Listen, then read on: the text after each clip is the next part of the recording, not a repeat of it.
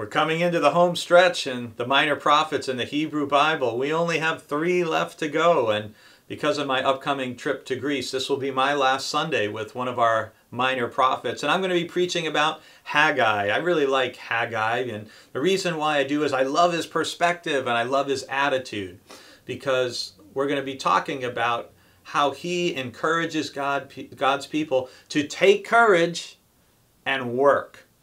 Take courage and work. And Haggai speaks both to the attitude, to the approach we need to have in life, to be courageous, and also that we have a part to play in God's work.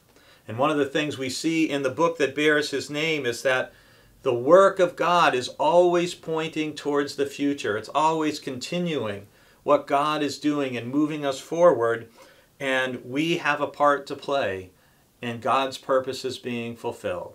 I look forward to seeing you in worship, to you listening to the message and to our service as we share the prophet's encouraging message to take courage and work.